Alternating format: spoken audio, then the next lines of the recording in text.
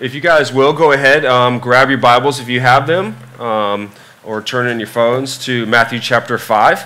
As I set the stage for this, if you're joining us for the first time, we are walking through Matthew chapter 5, which is typically known as the beginning part of Jesus' Sermon on the Mount. Go ahead and stand with me as you get to Matthew chapter 5. The beginning part of what is known as the Sermon on the Mount, and it's called the Beattitudes, right? This is part of our just kind of being discipled by Christ series, if you will. We really don't talk a whole lot about series. Really, we say like if we've been in a series, it's actually been 1-2 year long series. And it's really out of the whole thing, belief that God is going to do something in us and through us. Often we like to use the word revival to express that. So if that's true, what must we know and what must we do to be part of helping to usher in revival and be a part and be healthy enough to steward revival well? So we've gone through things like, well, what does Jesus have to say about that? We started with the end, what he said before the night, on the night in which he was arrested and crucified. What did he say to make sure his disciples knew? And now we've jumped back to the beginning, and how did he start? What was he saying when he was introducing this? And Jesus went about in his ministry, and he was healing the sick, cleansing the lepers. He was casting out demons. He was expressing and displaying the power of the kingdom that he was also professing and teaching on. And so where we're at is in this teaching style profession of the kingdom that is at hand among the people that Jesus is now at in Matthew chapter 5.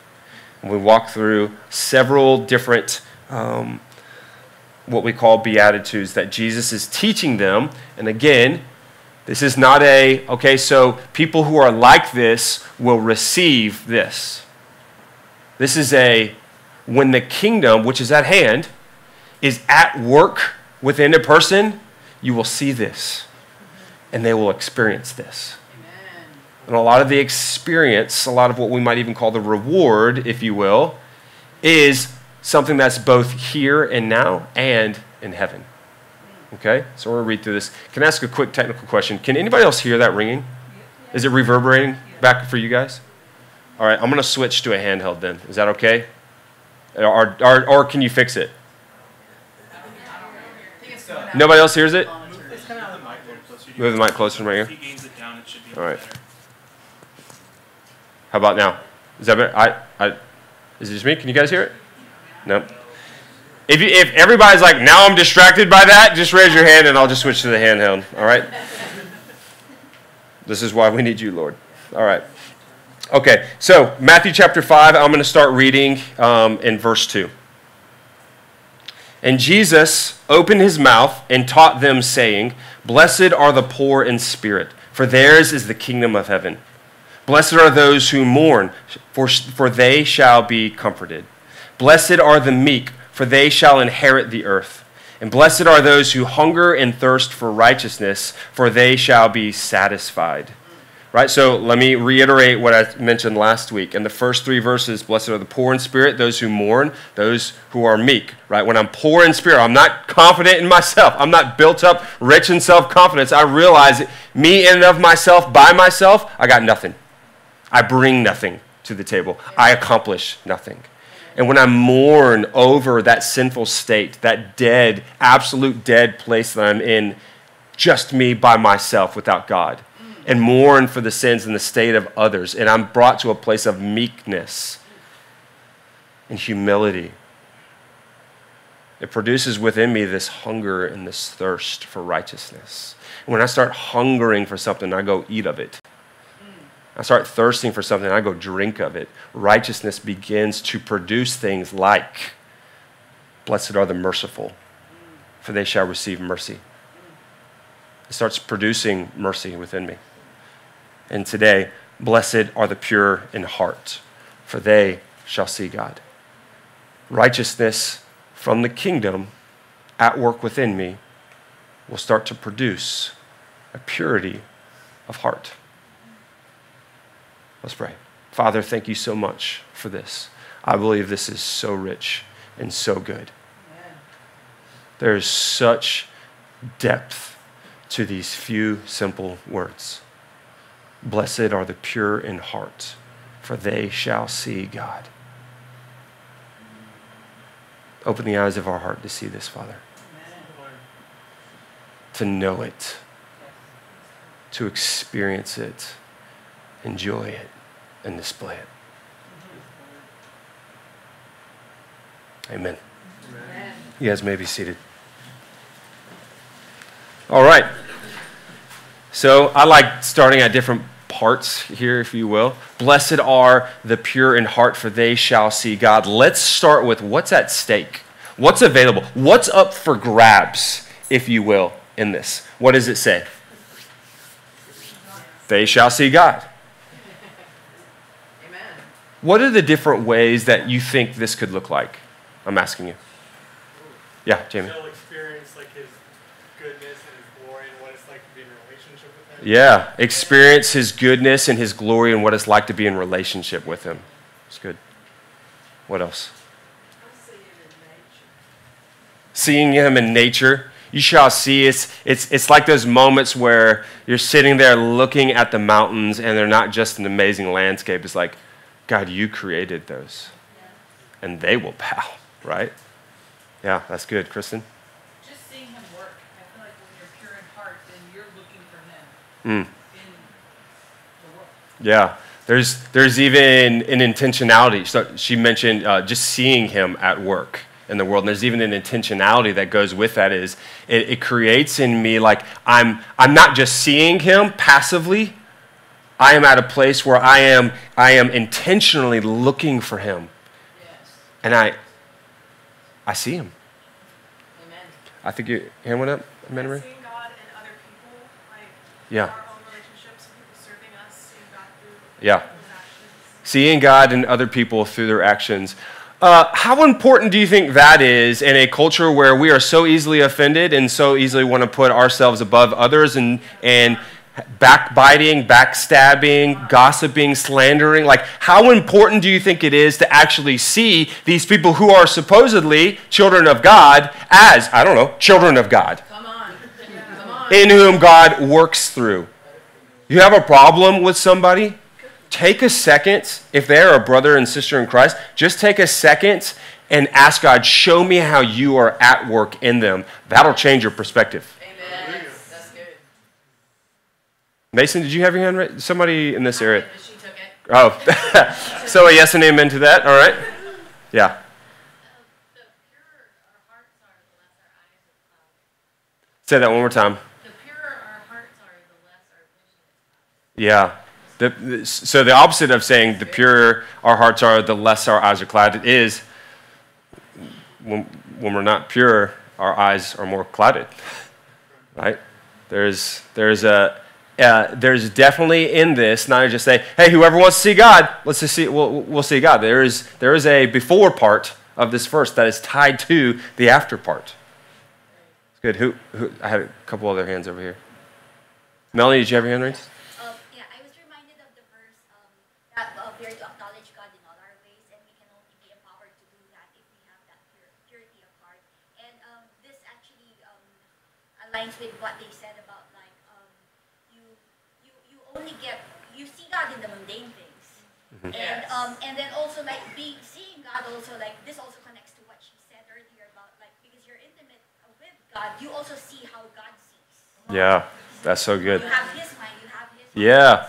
So the first thing she mentioned was the verse that talks about acknowledge God in all your ways, right? And how that's tied to this clean heart concept, this pure of heart concept. And how the whole seeing God is not just seeing God, but also seeing as God sees. Because Scripture says, I don't know if you know this, but it says you have been given the mind of Christ. I don't know if you happen to pray this as much as I pray this all the time, but I remember when Jesus made the comment, he says, listen, the things that I do because I see the Father at work and I join him in it. Amen. The things I speak, they're not even mine. We're talking about Jesus here. I'm just speaking whatever he tells me to speak. So I'm constantly praying, Lord, open my ears to hear what you're saying so that I can speak those things. And God, open my eyes to see what you're doing so that I can join you in your work. Anybody ever heard of this Bible study, like Henry Blackaby, Experiencing God? Has anybody gone through it 10 times already? Yeah. Lillian's like, yeah. Right? Like, that one of the main parts of what it's talking about is see where God is at work and join him in it. Right? So it's this good interaction of, as I look for God, as I seek to see God, I will also see as God sees. Amen. So good. What else?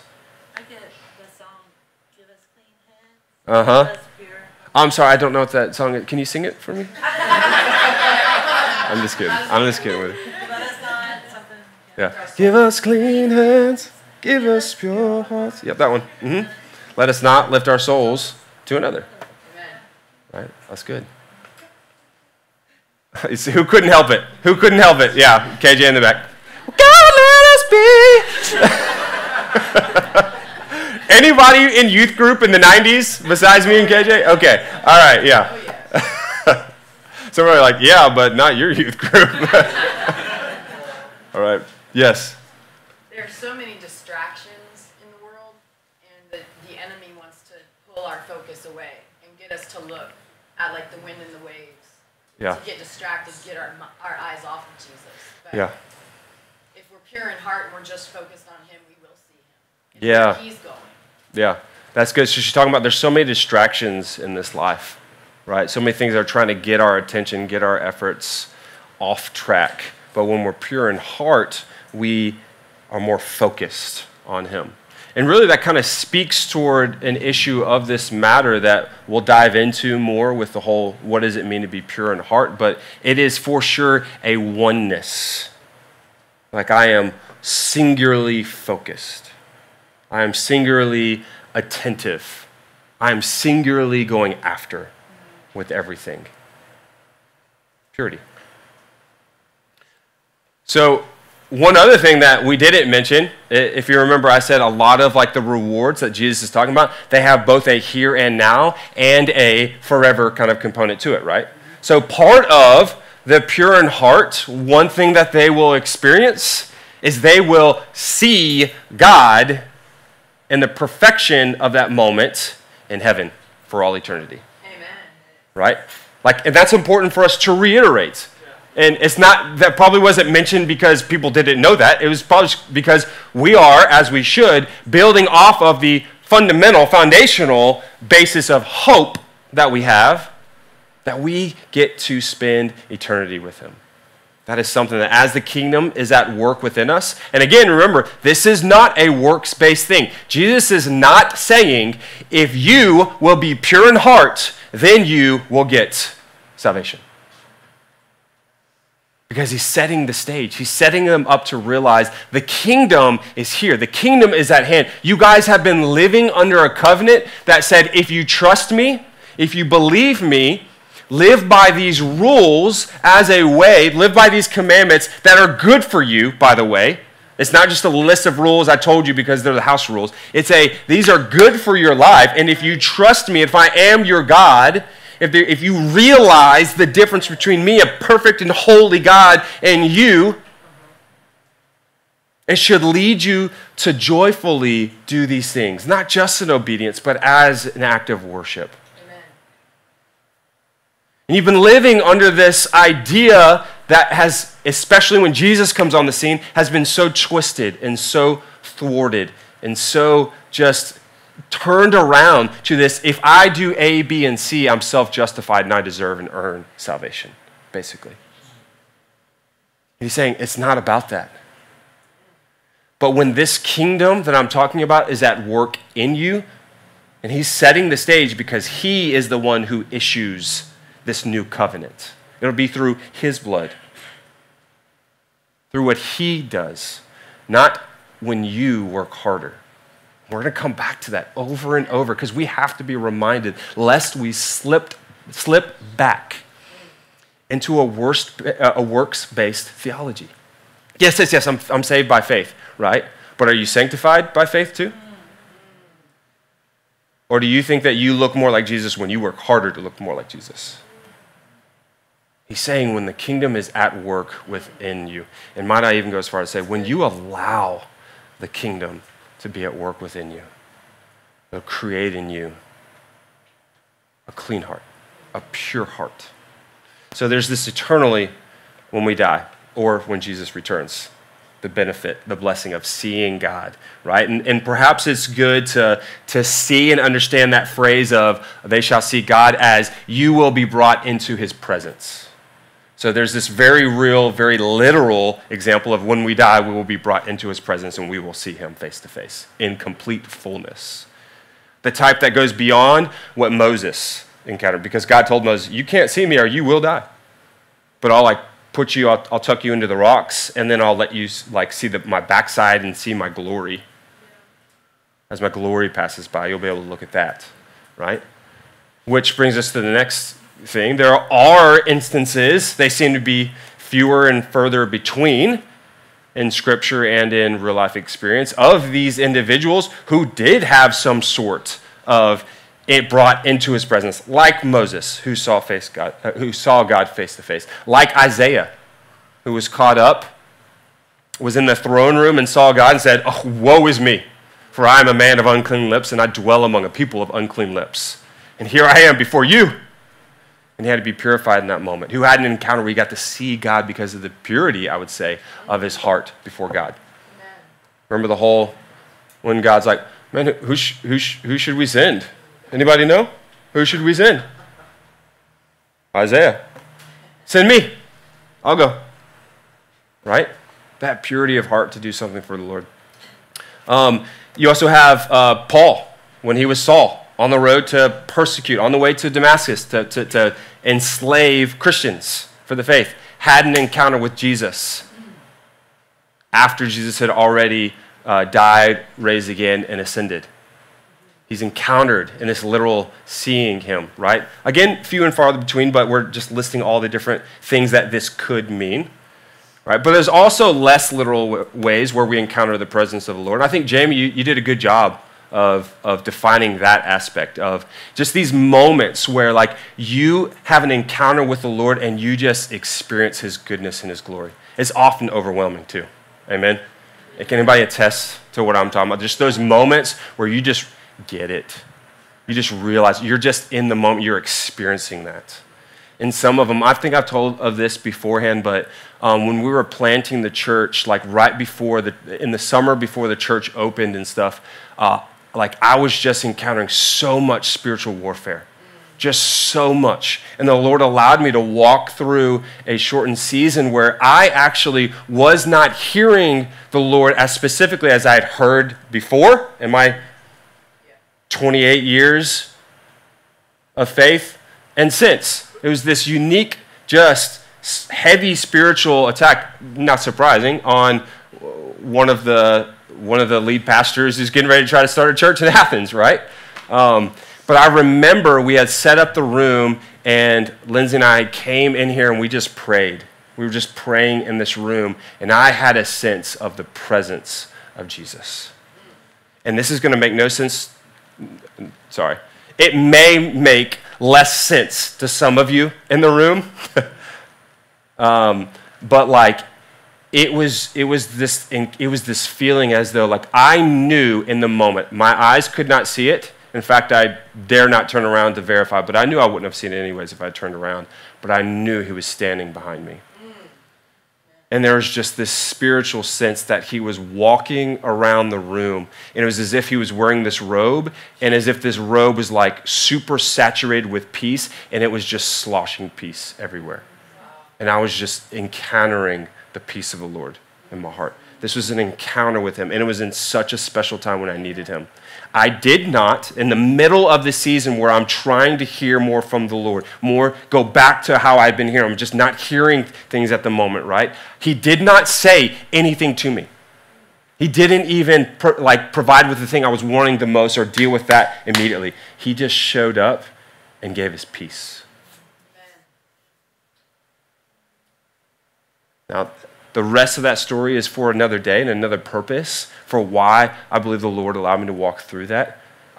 some short stories because I think a lot of us walk through those seasons. And it's helpful to know you're not the only one. You're not the one who's so messed up that you don't hear from God anymore and he just doesn't speak to you anymore, right? I can walk alongside some people and share from that experience. But God is good. If you are currently in that season, can I tell you, it is just a season. It is just a moment. If there's sin in your life, deal with it, but it might not be because there's sin in your life. You need to hear that too. Sometimes the Lord will use and allow things to build. Things that only through those ways can they be built. Okay, I'm preaching more sermon than one right now. Okay, all right, let me come back.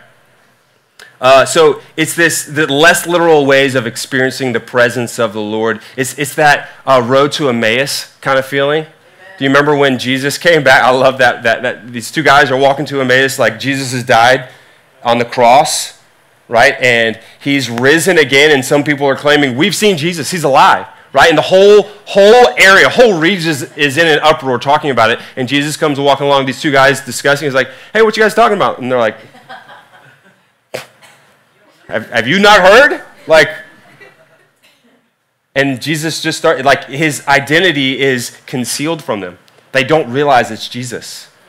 And then he starts talking about the scriptures that were pointing to this all along. And then later, like when they get to a place like, oh, please eat with us, and he eats with them, and then like he blesses the food and everything, and then like he disappears. And they're like, and they realize it was Jesus. And they make this comment, they're like,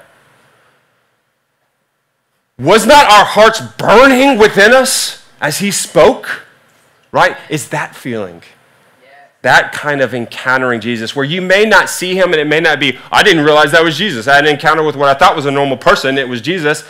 Possible, but not even necessarily what we're talking about. That encounter of like, he just speaks something to you in that moment and your hearts just catch on fire because they're words of truth and they're him.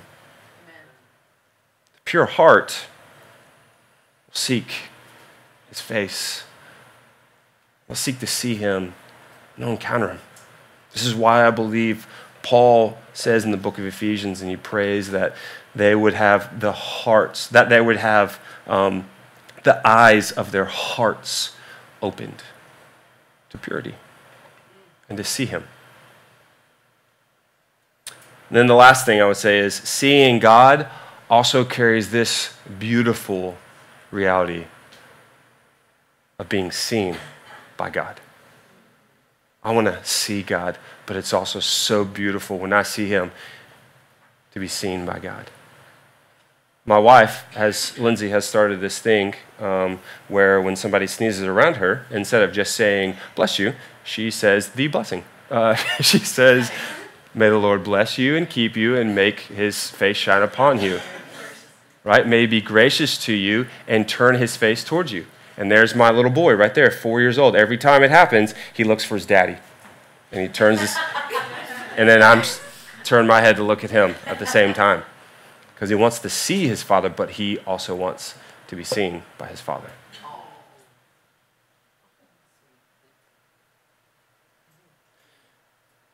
See him, but know he's looking to be seen by him. It is a beautiful, when I talk about the goodness that is available here, to see God, to see as he sees, to see him at work in the mundane, in nature, in and through other people, and to be seen by him. This is a beautiful, this is a deep, this is a rich gift to us. Who wants that? Like, for real, like who wants that?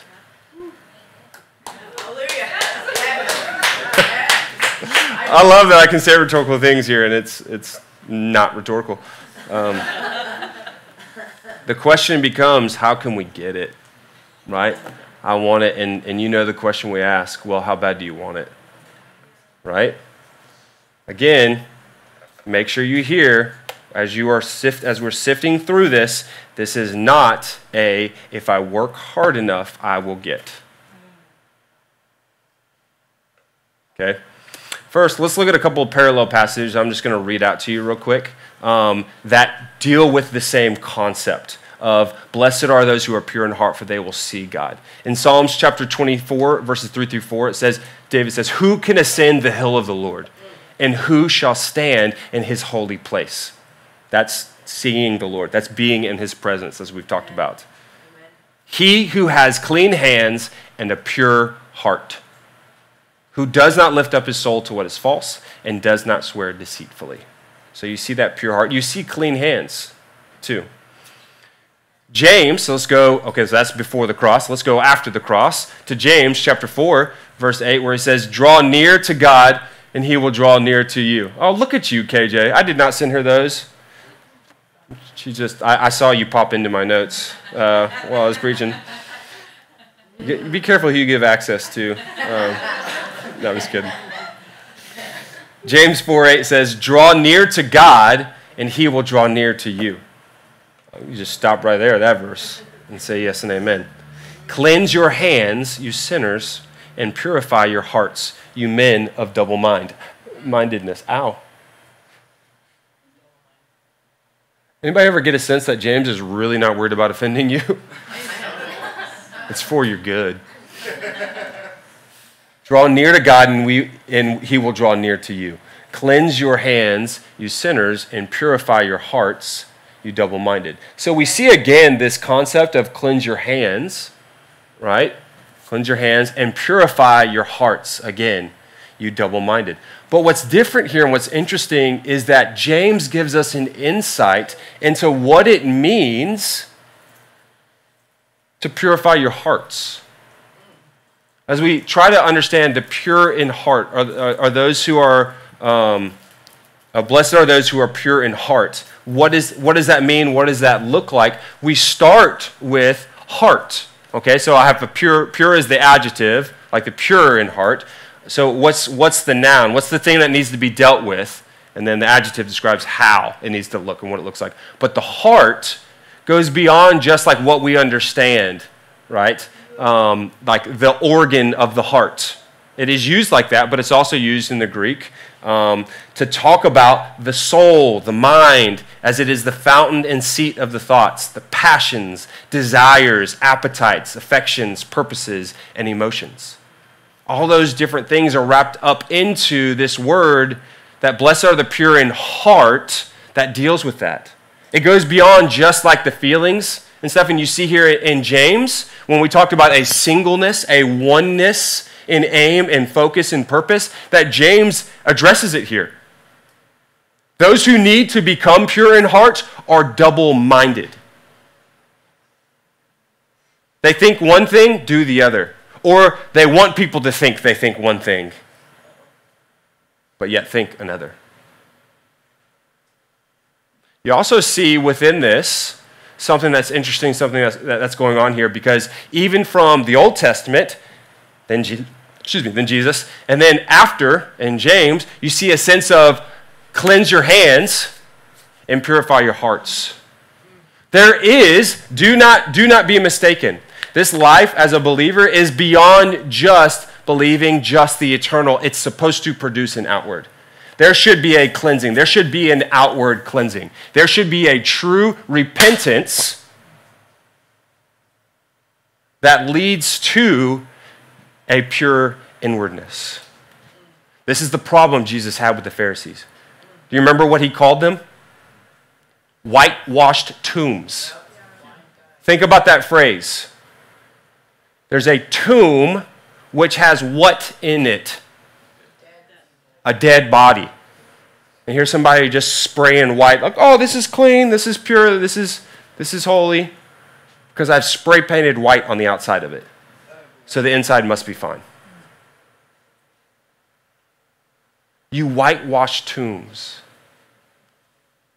And he told them, hey, go wash the inside of the cup, not just the outside of the cup. Because, yes, there is an expectation that our lives should look different. There should be a true repentance, but that should lead and come from a place of inner purity and work of the heaven, of the kingdom at work within us. In Matthew chapter 22, verse 37, Jesus said, love the Lord with all your heart. In fact, he said that was of the greatest commandment there was. Love the Lord your God with all of your heart, soul, mind, and strength, right? But love him with all your heart. So many, I think, look at this verse and think, I need to work harder to love God more. It's like I have to crank out like a higher output with my heart. That's the way we approach that verse. That's the way I think some of us sometimes approach God in that way. That's the greatest commandment, so that's what I'm going to do. But instead, the correct perspective in response to this is actually how much of my heart does God have? Amen. You see the difference there? Yes. It is not love the Lord with all of your heart, so therefore I've got to work harder with my heart to love God. Yeah. It's how much of my heart does God have?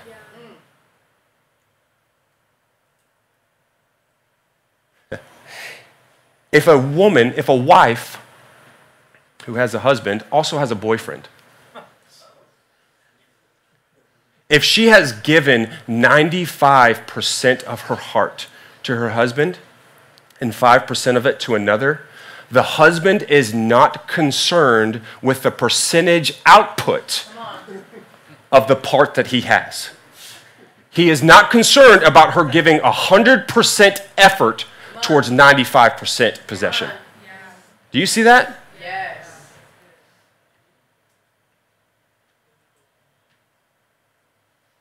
James, again, who's really not worried about offending you, will call you foolish if you think you can have friendship with the world and not be an enemy of God. You can't. It is either you are single, and he will go on. I said foolish. He's saying you adulterous people. Do you not know that friendship with the world is enmity with God? Therefore, whoever wishes to be a friend of the world makes himself an enemy of God. He's not interested in 95% possession, but with 100% effort. Love the Lord with all your heart is not about trying harder in the areas of your life you want to give to him. It's about give it all to him. I promise you, when you look at output, if you will, what others are doing for the kingdom, he's not looking at you saying, I wish you would do that more. He first and foremost, where you need to start and where you need to live from is, I just want all of you. I want all of you. And whatever I do in you, leave it to me. Just be obedient to however I lead you, but leave it to me.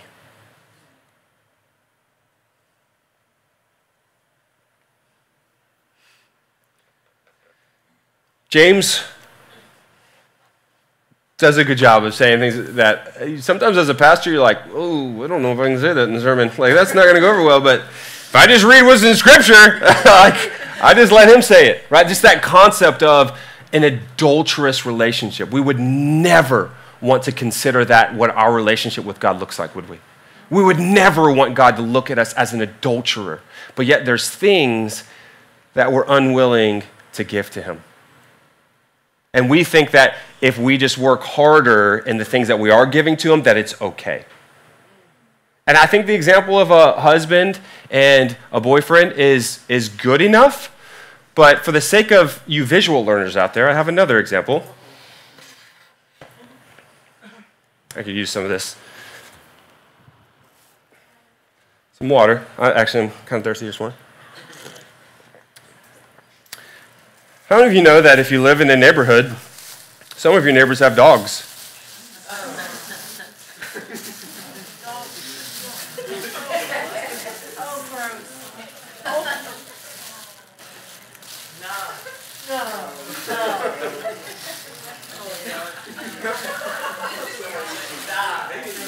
Where are we at here? Hold on.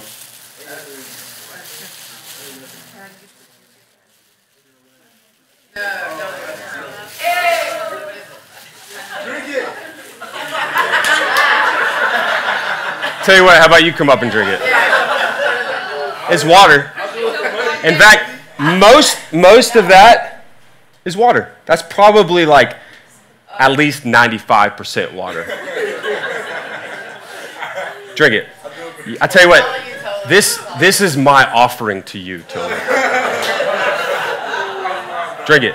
I'm good. I just got it. But yet we think that 95% of our life is good enough to give to God. And like he'll just drink it up readily, right? Uh-oh. That's how we feel.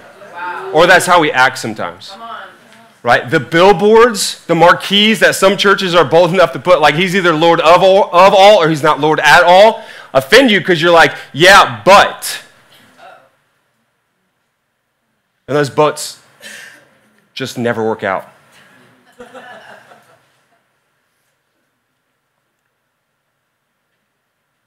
Was anybody like kind of offended that I did that? I kind of hope you are, to be honest with you, because our sins are more offensive to a God when we try to come before him. This is purity. Purity was what that glass was before I was okay with this being in it. And it doesn't have to be mostly bad stuff for it to be a problem. Any of it. And this could speak towards salvation. All it takes is one sin for it to be no longer clean, no longer pure, no longer holy. Amen. We have been called to a holy, perfect righteousness of God. Amen. That glory that God has is in absolute perfection with zero sin, completely untainted. And all have fallen short of the glory of God. And the penalty of that is a separation from him called death. Here and now, we feel that relationally. We feel the impact of separation and distance from God. And if it's not dealt with, then it will result in an eternity of separation from him in a very real place of pain and suffering called hell. But my bracelet, when I turn it over, says, you must believe, call on him, and repent. Romans 10:9. Confess with your mouth that Jesus is Lord and believe in your heart that God raised him from the dead. Why? Because he really is the way, the truth, and the life, and no man comes to the Father except through him. So for some of you, the concept of pure of heart starts with a relationship with him in the first place, where we accept and believe by faith that Jesus died on the cross for my sins, for your sins, and allow the kingdom to be at work within you at a place where you will confess the reality of that. The absolute inability for you to deal with the sin in your life. The inability for you to be at a place of forgiveness with God's grace and God's mercy apart from faith in what Jesus already did. First, by faith. It's by grace through faith that we're saved and we're made pure. I say this over and over. Isaiah talks about even the good deeds are as filthy rags in the Old Testament. Yet somehow in Revelation, it's the church who's adorned in white, pure, spotless, which are the deeds of the saints that she was given the ability to wear. Something happened where the good deeds were filthy rags, and now they are pure, spotless, and bright. His name's Jesus. Amen. And that's my first invitation to you to start that. I'm going to leave that up there to defend you as much as you want.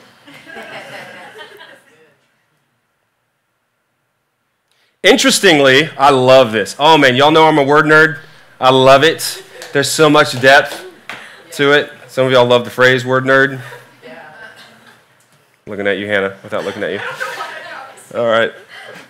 Interestingly, the word pure in Greek has a really neat and fascinating, specific, how the process through, when they use that word in Greek to say pure, it means that which is made pure either by fire or by pruning. Amen. That's it. How deep can your quiet time be with just a few words? Blessed are the pure in heart, for they shall see God. Let's read Malachi 3:1-5. Oh, man, this is so good. Man, it's been there for years and years and years and years. It's been there. Don't jump ahead of me because I want to ask you a question, KJ, real quick.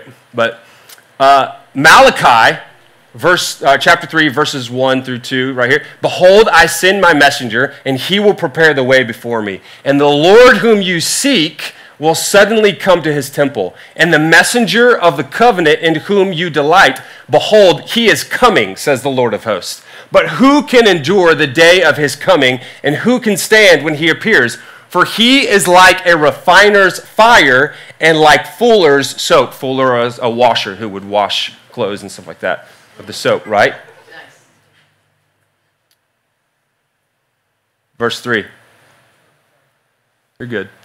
He will sit as a refiner and purifier of silver, and he will purify the sons of Levi and refine them like gold and silver. Go back to the first verse. Amen. Question. Honest question. When you hear an Old Testament verse like Malachi, who says, there's one who's coming, and he will come like a refiner's fire, and he will purify the sons of Levi with this fire. How many of you, in all honesty, your first thought jumps to one of judgment and condemnation? That God is coming to remove the wicked people that have been in the roles of Levites, for example, in his temple. How many, like that's the first, like your thought is he's coming in a form of judgment to deal with this? Anybody? Anybody be bold enough to say that? Okay. What's interesting is that is not at all what he says. Go back to verse 3. And he will purify the sons of Levi and refine them like gold and silver, and they will bring offerings in righteousness to the Lord. Amen. Then the offering of Judah and Jerusalem will be pleasing to the Lord as in the days of old and as in former years. What the refiner is coming to do with this fire that we don't like to think of ourselves as going through is he is purifying for himself a people that will offer unto him offerings that are pleasing unto him. So often we think of the fire, a refining fire, something that's purifying fire that from God as, oh no, he's going to get me for all that's wrong with me. And while we need to understand that needs to be dealt with, that is a very real reality of that's a problem to have that. What his heart and why he's coming is for your good. We run from the idea of refinement. We don't like the idea of being laid bare before God and all of our things just being out there and dealt with in front of him. We often will respond in shame. Or the idea of it, for some of us maybe sometimes we respond in fear because we don't actually want to let go of a few things we know he's going to bring up.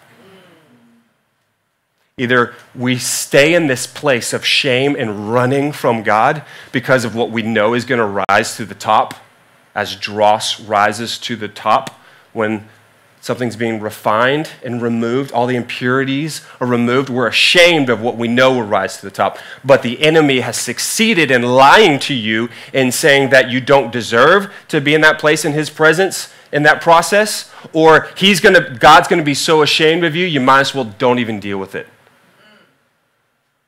And so you isolate, and you never deal with that. And in shame, you just remain in this place in your faith.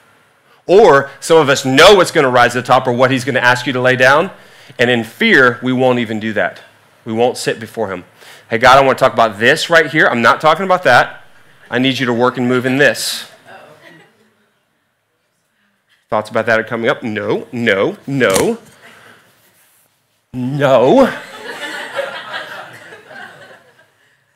I have a thing over here I need us to deal with. I don't want to talk about that 5% that I'm not giving to you.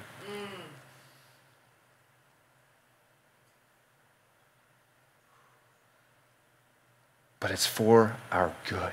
Amen. How many of you know that John the Baptist, when he came, he said, by the way, there's one coming who will baptize you with the Spirit and with fire. Amen.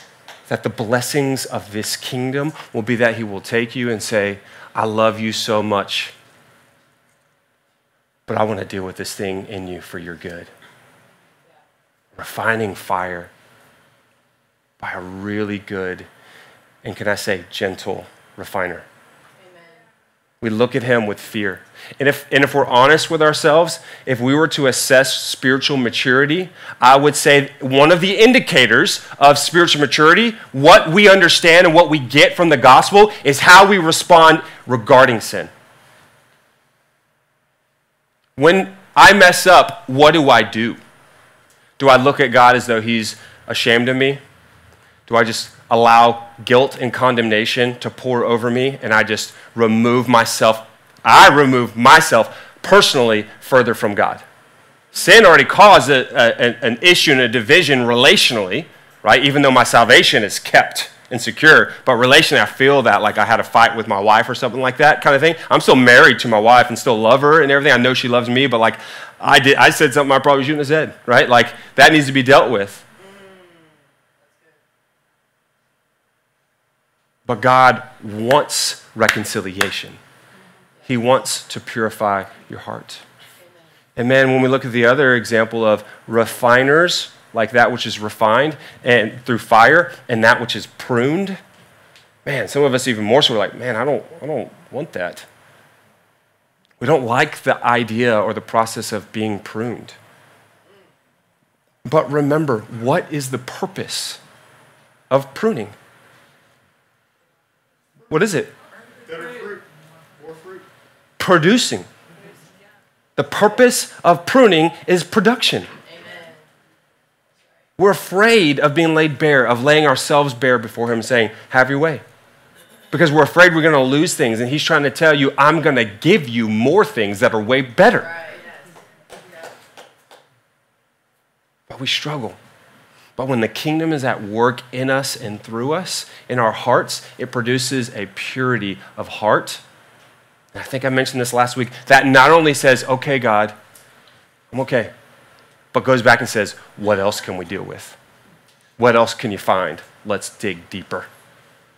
Because it really is good. And you see God and the gentleness and the goodness of God as refiner and as pruner in your life. And it's something you start to desire. It's possible. It's possible. I often give an example. I think I had, if I had a conversation with somebody recently. I can't remember who it was, but it's this idea of like the things that God may deal with in our life, like considering it. They mentioned like it's like putting a whole bunch of junk in your bag that doesn't belong on the journey, right? And I remember saying, like, I use a similar illustration, but I typically say it's the junk that's on that we attach to the outside of our bag. Because Jesus called us to walk a narrow path. And that path being narrow sometimes may have trees and branches and stuff along the side that he may be calling us on a journey that those things just can't go down that path. They will get snagged. Most certainly, sin are such things.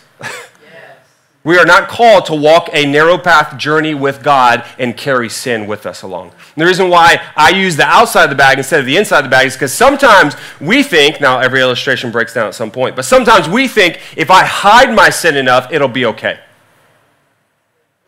It may weigh me down, but if I can work harder, if I can push through in my own strength, I'll get there. I'll be dog tired, but I can still get there. And what Jesus is trying to say is, no. Down this narrow path, those things must go. Sin must go. In fact, I'm not asking you to barely get there. That's why it says in Hebrews to release all the sin that so easily entangles. Why? Because you're supposed to run the race. Amen. He wants you to run and get there. He wants you to finish that half and be like, let's do 5 more right now. Good. All the ones who are tired, their bodies, their strength is tired. But the pure in heart allow the kingdom to be at work in them and through them. I remember in my life, it most certainly is the sin that needs to go in your life. Sin is not a desire of God for you to carry with you on your journey. Wherever your journey is at and wherever your journey is to, sin is not a part of it. It is not God's intended part of your life. It has to be dealt with. But what you will find is that there are things of this life that God also wants you to take off your bag, that will get snagged along that narrow path, that aren't even necessarily bad in and of themselves. It doesn't mean that because God is telling you he wants you to lay it down, that it's a bad thing or it's a simple thing. I'll give you an example in my life. So I can't even believe I'm going to share this. This is one of the things, is like a nerdy side of me that I don't share with a lot of people. I love games. Any kind of sport, any kind of game, I'm in. I'm also a big board game player, right? I'm blessed to have a family where my in-laws love playing board games. We play board games all the time. And not just the like Sorry and Monopoly, but like the like strategy games, like the heavy games, the games that take you like a couple hours to play kind of thing. Like I like games. And I like them so much, I can't believe I'm saying this. I invented a game. I literally invented a board game. And we're not going so authentic family that I'm going to throw up a picture of it or anything today. That's not happening today. Sorry, God told me last minute. I didn't have time. I remember being at this place where I'd even gotten to the stage where we tested it a couple times, right? But then the Lord told me one night, he said, hey, just by the way, you can go down that route. And it may even, it's not a bad thing. It could have even been something that provided a little bit of income if it had been, popular and took off or something. It was actually a good game, right? In and of itself, it was not bad.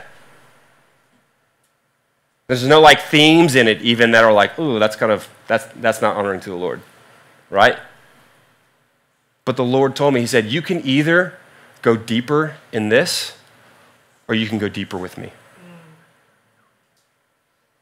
And it's not a condemning thing. He said it was an invitation to me. Because in that moment, he was inviting me into a season of walking deeper in him, learning more than I had learned in many seasons combined before that point. That when I laid that down, and that doesn't mean that if I ever touch it again, that I will be sinning against God or saying, well, I don't care about God or whatever. I know that during that season, during the journey, during the path of my journey, that from this section to at least this section or whatever, that couldn't be attached to the outside of my bag. To have that as part of my life, my journey, was not going to get me to where God was inviting me for that season. And so I laid it down. And I can tell you from experience, from what God taught me in that season, during that time, I would never make that trade. No matter how, if this was the most successful board game of all time, it made millions and millions of dollars, I would never trade it for what God was inviting me into. And this is what I want to say. This is what I want to share with you as we get ready to walk closer into this. As I've spoken against the idea of sometimes we look at a beatitude and we consider the concept of seeing God as an all or nothing thing. Either I will see him or I won't get to. If I'm good and pure enough in heart, then I will get to encounter God. Or maybe he'll speak to me, or maybe I'll actually deserve coming into his presence. None of those things lines up with the gospel. How do I know that? Because of the many scriptures that teach against that specific concept and idea. Hebrews chapter 10 gives the awesome illustration. Therefore, brothers, since we have confidence to enter the holy places by the blood of Jesus, by the new and living way that he opened for us through the curtain, that is, through his flesh. Now, let me just start real quick, because some of you are like, what does that mean? In the Old Testament, the Old Covenant way, you would have the temple, you would have the outdoor area where there would be sacrifices for sins, offerings that are made. There's an altar there, right? There's a purification before there. You'd have people who are singing and minister to the Lord. And then you'd have a holy place, a tented holy place where there was the table of the showbread, there was the candle and the lamps, there was the incense and everything. And then there was another curtain, a very thick curtain, measured by hand breadths, how thick it was and how tall it was, right? That separated that holy place from the most holy place, where the Ark of the Covenant, the Ten Commandments, Aaron's staff, and the high priest and the presence of God dwelt, right? And the high priest, only one man, one time a year, was able to enter if he had done all the purification processes before getting into that. So Jesus, in his flesh, this is why when we sang today that the earth began to shake, when Jesus died, go back and read it. There was an earthquake in the land. Yeah. Even the Roman centurions were like, surely this was the Son of God. That's right. The pagan soldiers, surely this was the Son of God. Look at what he's doing. Earth began to shake, and in the temple, symbolically, that veil that separated the Holy of Holies was ripped in two. Yeah. Because what Jesus was doing was saying, you're the temple. It's no longer a place, and he's coming to dwell with all of you, not just one of you entering one time a year. And his sacrifice was the sacrifice that brought purification. And now I no longer have to live in this works-based idea that if I work hard enough, if I do good enough, I deserve or can be in the presence of God. Jesus accomplished that already.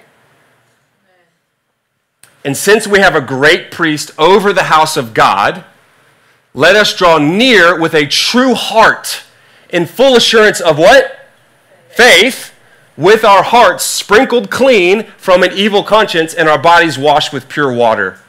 Let us hold fast the confession of our hope without wavering, for he who promised is faithful. Do you see over and over? It's not about what you do, it's about what he's done. Amen. Faith in what he has done. And this is what I want you to finish with in realizing when we talk about blessed are the pure in heart, for they will see God, is that true purity and the process of purification is not an achievement you work towards becoming. Amen. Especially not an achievement you work towards earning. But it's rather an invitation into living as you already are if you're a son or a daughter of the King. If you in this moment have surrendered your life to Jesus as Lord and Savior already, you are a son of the King or a daughter of the King. When you go back and read Jesus' discipling words of blessed are the pure in heart, for they shall see God, your response is not, let me work harder to get to a place where I can be and see him and encounter his presence, where I can deserve a place. Jesus already did the doing. You got to be the being.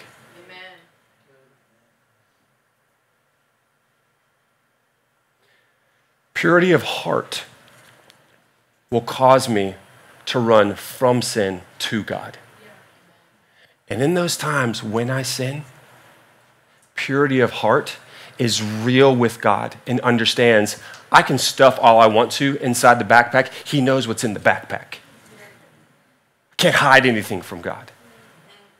Purity in heart is being real enough with God to say that even when I sin, and almost as immediately as I sin, with a true, pure oneness and focus towards God and realizing what he has done and who I am in him, it will, even when I sin, cause me to run to God. Do you get that? Purity in heart will cause me to run from sin to God, but even when I sin, will cause me to run to God. Amen. And not from him in shame. Over and over and over I say it, because there's therefore now no condemnation for those who are in Christ Jesus. Amen. So if you have Jesus as your Lord and Savior, you have accepted by faith what he has already done to deal with your sin, then seek purity. Run towards him. And if you haven't yet, run towards him. Amen. It's the same response. This is why this is so good, and then I'm going to have us stand and do practical steps. But why this is so good is because in the stories of revival, those who have experienced and even those who are experiencing revival, what happens is that this beatitude becomes both a reality of and a consequence of revival. That like there is this hunger and this thirst for righteousness that leads God's people to desire a purity of heart. And they will look at their lives, and I'm not trying to offend you. You know what? Forget it. James is my example. I'm trying to offend you. Amen. That if you make an assessment of the things you spend your time doing, you might realize there's an imbalance between what I say I want in the Lord and where I want to go with him and what I'm actually holding on to. And what I do and how I spend my time, the things I do in my time, they may not be in and of themselves sinful things, but they just won't go down that path.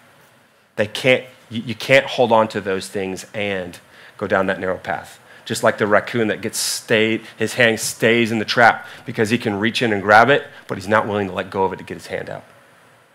I don't know why I use that example. He'll stay in the trap. He's outside the trap, but he's stuck because he's unwilling to let go of the thing he reached into and pull out. He can't have both the freedom and the thing at the same time. Maybe that hit somebody this morning. I don't know. Why don't you stand with me real quick, please?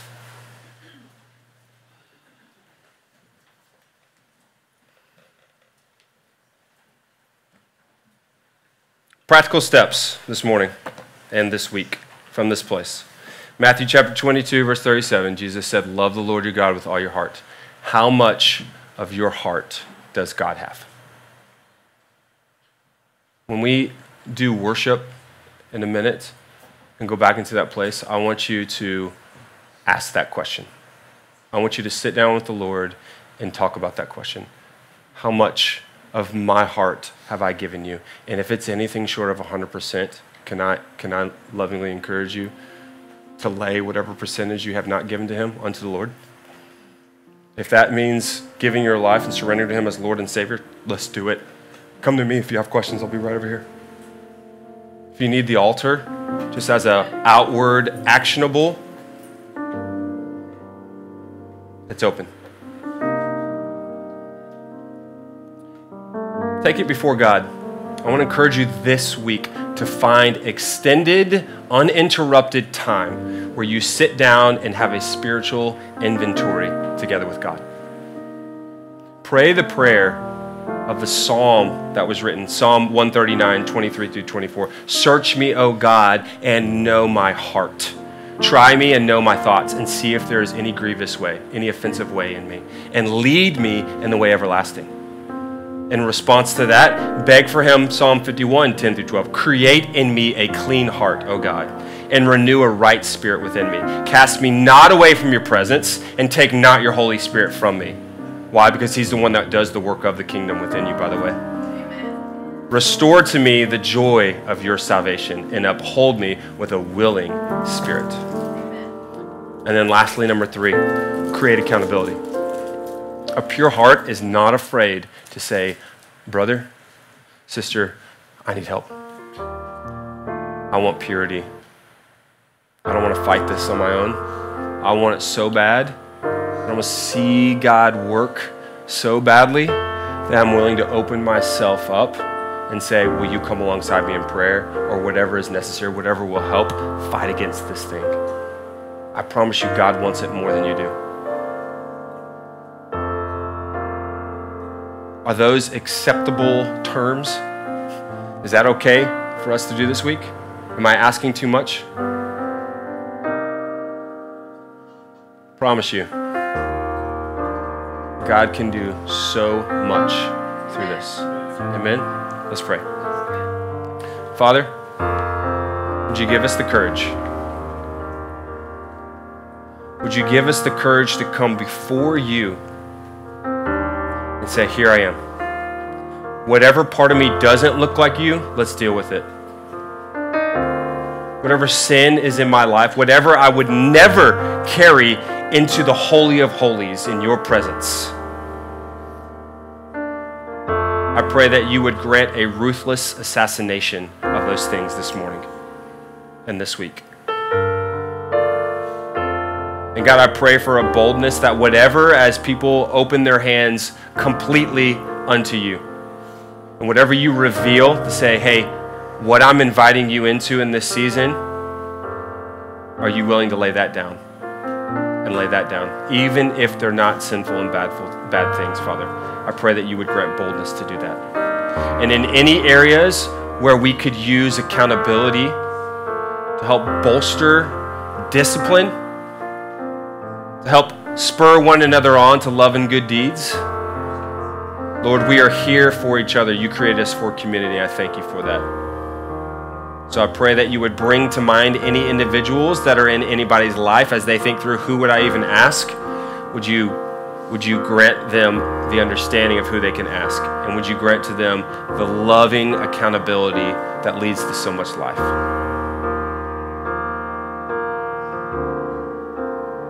We want to see revival, God. Purify our hearts. Work in our hearts that we may run towards and with revival. We want to see you. Thank you for wanting to see us. I pray all these things because I know that's what you want, because of what Jesus has done already. Thank you for sending him.